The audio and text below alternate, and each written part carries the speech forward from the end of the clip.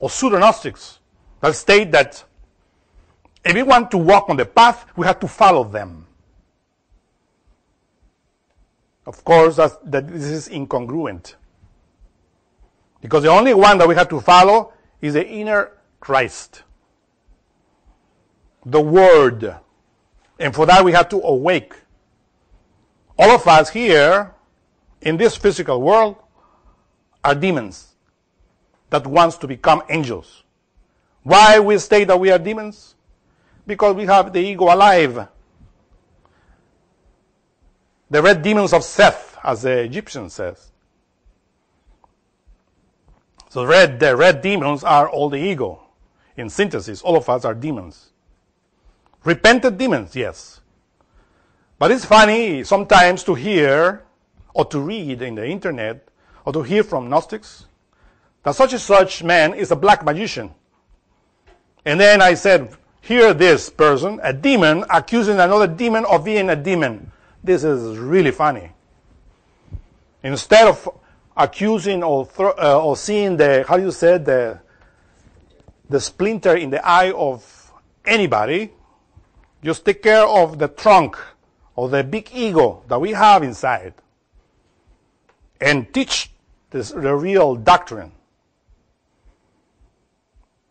And of course, we have to stop boasting of ourselves because there's a lot of boasting there. Oh, I am this, I am that. We are nothing. The Logos is the Logos.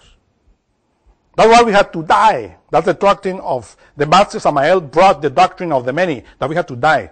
The Buddhist annihilation. Only those that are resurrected, we will say, are holy. Before that, even if we reach the fifth initiation, we are not holy. Because with the ego alive, why we have to boast of being holy? God is holy. But we are not. And many Gnostics there are trying to, or are following personalities. That's ludicrous. It's true. We have to have an organization here. And there are many groups that have organizations in order to spread the knowledge. But we don't have to say, for instance, what about if I start saying, oh, if you had to go really in the right path, you have to go and become a Telema member.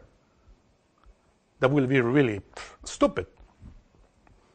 We're trying to deliver the knowledge here that we are comprehending and that thanks to God and to Samael, He's given us. But we have to follow our own particular individual God. And that is the main thing.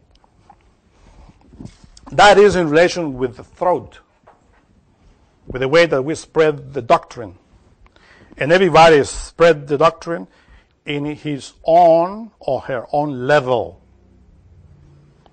of being.